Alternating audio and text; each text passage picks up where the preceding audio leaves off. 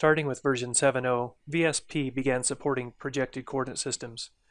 In simple terms, a projected coordinate system is the mathematical model used to fit our ellipsoid planet onto a flat plane for display purposes.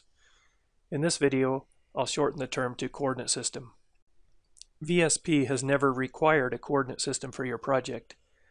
You can create or load a map that has no coordinate system associated with it. In VSP, we refer to this as a local or undefined coordinate system. Maps with local undefined coordinate systems cannot be projected to another coordinate system. You can set the coordinate system when loading a map.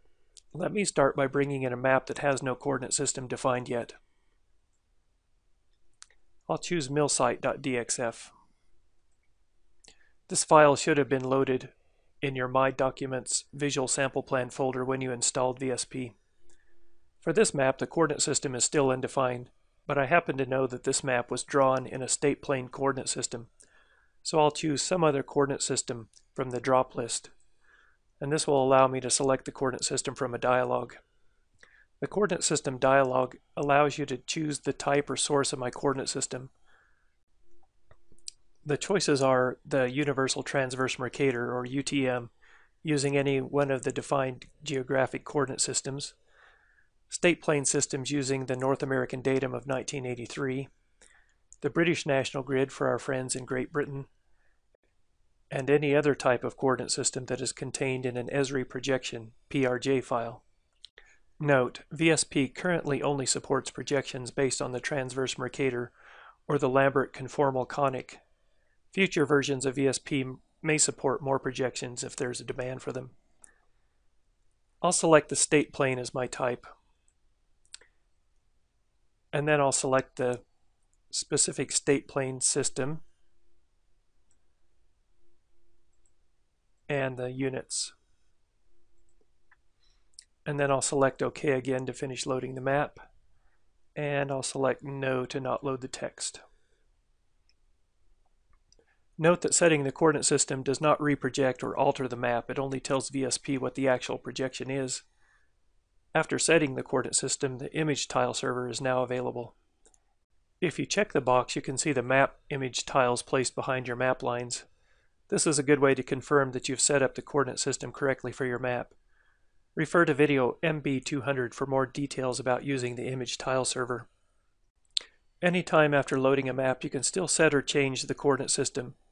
Navigate to Map, Coordinate System on the menu, and this brings up the same dialog we saw before. Note that selecting a different projection does not reproject the map to a different coordinate system. It only tells VSP what your coordinate system is.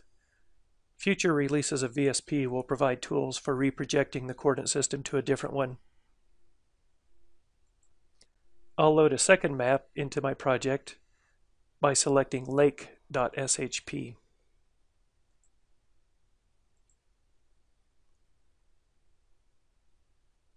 VSP will check to see if the map has a projection file associated with it. In this case it does, so VSP will ask if I want to reproject the map file to match the project's current coordinate system. I can choose to continue or cancel the map load.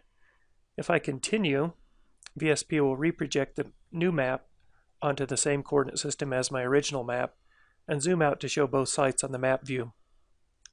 They're far apart, so they appear to be tiny specks, but I'll zoom into the original site to show that it's still there.